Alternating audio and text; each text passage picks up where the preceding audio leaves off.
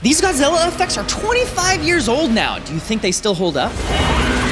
This is insane. I really miss the vibe of early 2000s movies where CG was good enough where they could mix it with super expensive practical effects. How do you think they did that with the water going up like that? That looks practical. I can tell you. They literally just had a smaller version of the pier that they put in the water and had a scale Godzilla model. They just shot through it really fast. And so that's all miniature right there. Wow. And the guy is comped in. That is a flawless shot. Like you watch it, it's like, it doesn't look like VFX. It just looks like a real shot of this happening. Yeah, not at all. Like the reflection of him in the, you know, the wetness of the dock. Yeah. Also, they have the chain link fence in front of all of it to really make it look like it's all combined there.